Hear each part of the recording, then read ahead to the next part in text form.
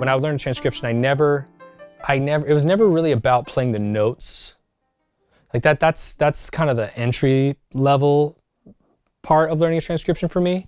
Really, it's like you learn the notes so that you can get to the important stuff. The important stuff being that, the articulation. If I'm doing a Wynton Kelly solo, very important to get the articulation. That's like what makes Wynton Kelly elite.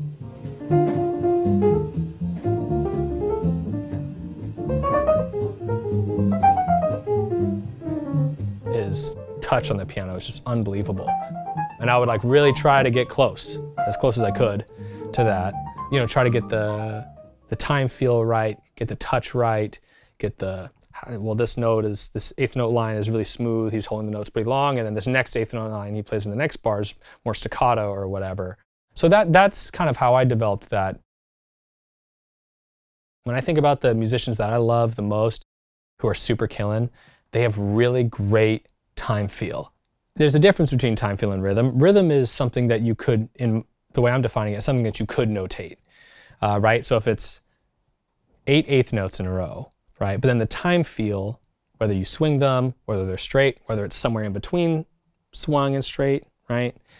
Whether it's straight and late, like Dexter Gordon, I feel often plays straight and late. I love to play straight and late over a pocket. If there's one thing that every great improviser has, it's a distinct time feel that's specific to them. When you think about Oscar Peterson, you think about that groove that he has.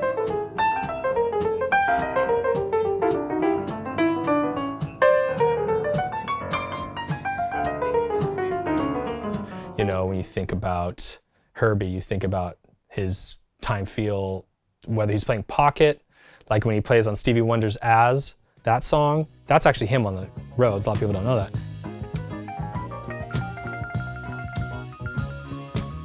But that solo, that time feel on that is perfect, It's so, well, I shouldn't use the word perfect. I'm like trying not to use that word, but it's great. And the time feel is amazing. And then you hear him swing with Miles's group.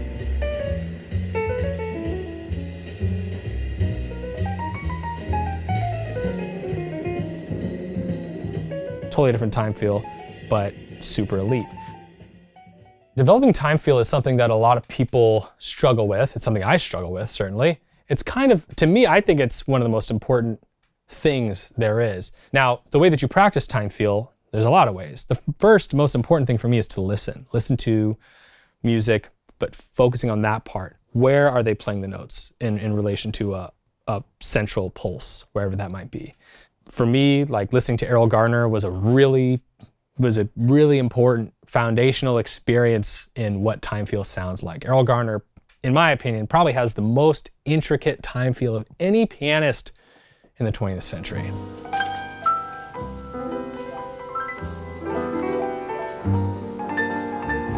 If you listen to music, paying attention to just that, you can learn a ton. I think a lot of people, when they're learning how to improvise and they're listening to Black American music, they miss that. It's something that you can pay attention to the notes and the harmony and the rhythm itself and not hear that part.